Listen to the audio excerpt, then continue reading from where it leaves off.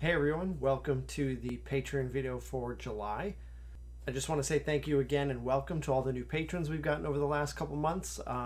We did cross that milestone, which is netting everybody else an extra Ethan and Lucas comic each month, so that's pretty cool. This month I have spent working with our top tier patrons, the Dungeon Diver tier, to create their characters for the kind of choose our adventure storyline that we're going to be starting next month. So that's been pretty exciting. I'm going to show that off pretty soon. The characters are finished and we're ready to kind of dive into that next month, and I'm certainly super excited to see how that goes. So we'll have more on that soon. We do have a bunch of great questions this month, so I'm going to dive right in and try to answer all of them. First up, Kasaix wants to know, will we be seeing more of the original CAD characters like Zeke and Lila in the new analog and D-pad continuity as regular characters instead of brief guest characters? And I don't want to give away, I can't give away like plot points and stuff like that.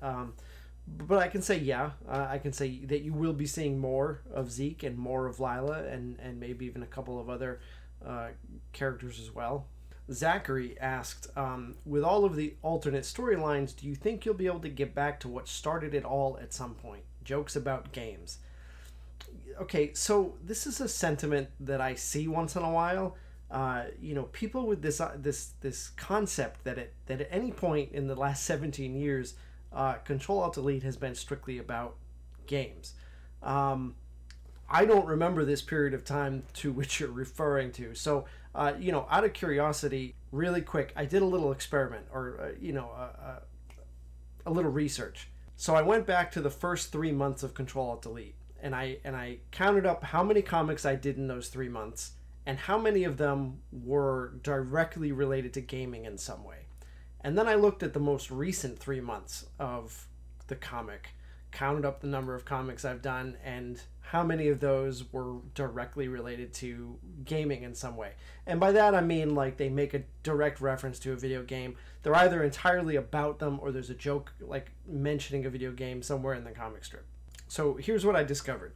In the first 3 months of the comic strip, I drew 52 comics, 14 of which were video game related.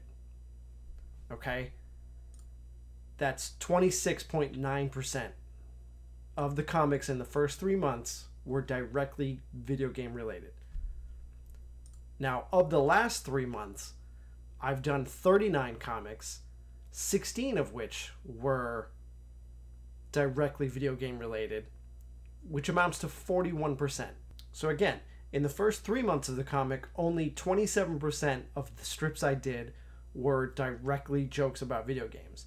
Whereas in the past 3 months, 41% of the comics I've done were directly referencing or joking about video games. So, and I don't doubt that you could go to different points in my archive and you could find maybe a stretch of months, where like almost 100% of the comic strips were not about video games, or almost 100% of the comics were about video games.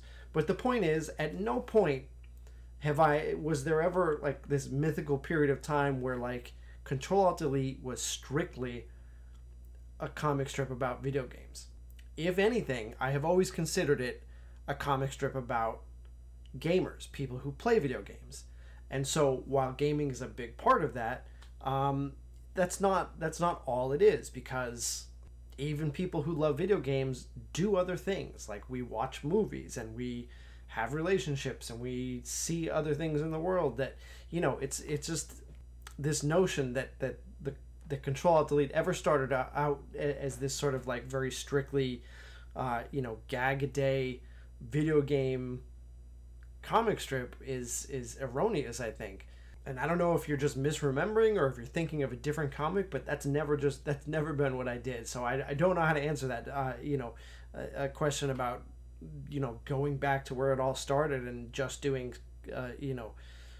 strips about video games, because that's just not how it's ever been.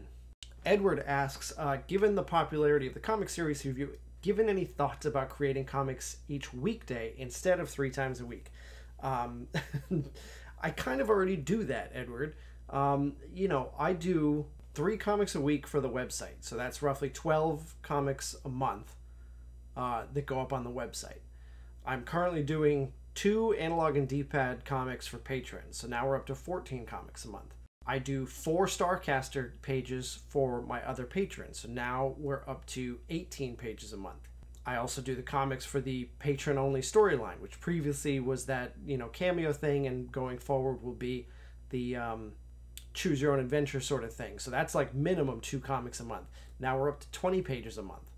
So if you consider that there are 4 weeks in a month, and you're asking me about doing, 1 page every weekday, so 5 weekdays, 20 days out of the month, well, I'm doing 20 pages each month, and that's not even taking into account the other stuff that I'm trying to work on, like putting the books together, working on other projects like a visual novel or board game, doing the wallpaper that I have to do for patrons, doing stuff like this video, and of course finding some time in all of that to actually spend time with my family and see my kids and take days off so that they can have me as well. So to answer your question, no, I have given zero thought to adding any more to my plate right now, because I'm just about maxed out. Any more than this and I might either burn out or I'm just going to fail to deliver, which is not something I ever want to be doing. I don't ever want to not be fulfilling my obligations. Byron asks,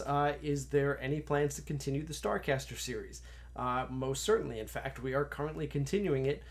There is a Patreon that I have up, specifically to fund the creation of the Starcaster series. We are up to page, I want to say, as of this month, we're at page 11 of issue number 7. So we're getting 4 pages a month over there, and that is trucking along. So you can go subscribe to that Patreon for $2 a month and check that out, or you can just be a little bit more patient, because down the road those issues will still be put up on the website for free. Just the patrons get to see them first, and they get to vote on the choices. Ruben asks, what was in Scott's room? For that answer, you're gonna have to go back in the archive a little bit. I want to say that I addressed that in like the summer or early fall of 2011. I did that storyline. There was a good 2 to 3 month long storyline there where Ethan finally got into Scott's room and found out what he was up to. So you got to go back into the archives, man, because I did address that. I did a whole storyline on what was in Scott's room. And finally, this month we have a great question from Nerioril, who asks, do your kids read your comics? If yes, what do they say about them being used as source material? If not yet, how do you expect them to react when they eventually do? So for the first part, do your kids read your comics? No, they're 3 years old and 5 years old. The 5-year-old is doing pretty well with reading, but it's going to be quite some time before I allow him to read my comic strip. So they say nothing about it, as far as the second part of your question. As far as the last part of the question, how do you expect them to react when they eventually do read it? Well, here's the thing. I think that, so if they start reading my comic, by the time they get to the point where they're seeing their younger selves represented in the strip, they're going to have a pretty good idea of what my sense of humor is. I mean, they already have a pretty good idea of what my sense of humor is, because I troll them all the time. Like, I'm always joking around with my kids. We're always playing pranks on each other. So they kind of know, like, but again, take a look at, like, what that representation in the comic actually is. I mean, it's nothing that's really all that specific to them. I use my likeness. I use their general likeness, because this is a comic strip. When I do those comic strips, it's a comic strip about, it's personal. It's about an observation I've made, or something that I've thought about, and so I choose to keep it personal by having it be me and my family in the situation. But if you look at any of those comics, I could easily swap out just a generic dad and a generic kid, and the joke would be the same. There's nothing actually specific about my children in those strips. So I imagine when they eventually see it, like I said, they'll be recognizing that I pretty much draw from all of my experiences for the comics that I do. The gaming comics I do, they're about the games I'm excited about or playing at the moment. And I've done comics about me and my wife in the past. I've used her as a character. I've used myself as a character. And so I kind of expect that they will recognize the kind of border between, you know, reality and fiction, and that obviously none of those, or most, I should say most of those events don't happen like exactly as I portray them in the comic. They happen in some form, and then I mold that observation into a 3 or 4 panel strip. You know, suffice to say, it should go without saying, I did not actually chuck my child onto the school bus because I was so excited about getting back to the house to play Spider-Man on the PS4, but you know what that conveys is obviously that I was like super excited for him to just go to school so I could have the day to myself. You know, that kind of thing. And I think that they'll understand that. You know, I don't know when they'll start reading my comic. I'm gonna try and keep them reading it for as long as possible. It's inevitable that they will eventually become, you know, more curious about what it is I do for a living. I mean, they see me doing it, but I don't think they necessarily connect. They don't even know what the internet is yet, so they don't necessarily connect, you know, what I do with a finished product. They see me here in my office working. They see me drawing things, but eventually they'll put 2 and 2 together. They'll become aware, and I'm not really worried about a negative reaction from maybe seeing a representation of themselves in the comic. Okay, that is it for questions. We had some great questions. Thank you so much for asking those, and I hope I was able to provide you with some insightful answers. We got a big month coming up in August because, like I said, we're going to be launching this new patron storyline. I'm thoroughly anxious. I'm thoroughly nervous, excited, all of it. You know, just because this sort of thing where like it's, you know, it's not entirely something I've never done before. Obviously, I've drawn things before and I've written things before, and I've, you know, but just meshing all of these different aspects together is a bit new. So I'm very excited just to finally get underway with it. I've been thinking about it for close to a year now.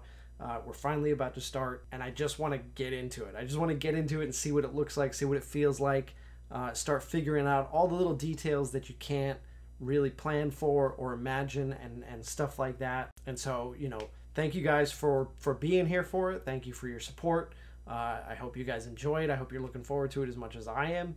I have had, just as a side note, I have had people asking if there was a way to pledge to become like a lesser character in that particular storyline. Right now I'm going to say no. Like I said, I just want to focus on getting this thing rolling and figuring out the boundaries of it and what my monthly kind of workload looks like this way, and that sort of thing. A little bit down the road, once I'm more comfortable, once we've built up some steam and things are underway, I will certainly consider trying to find a way to, you know, let more people be worked into, you know, the strip as far as like maybe a bad guy or an NPC or a very small cameo. But right now, like I said, it's just I'm maxed out, so I gotta just focus on what I have to do and make sure I get it done, and then you know, down the road I'll see what sort of wiggle room I have. All right, thank you guys again for watching. Thank you for being my patrons. We'll see you next month.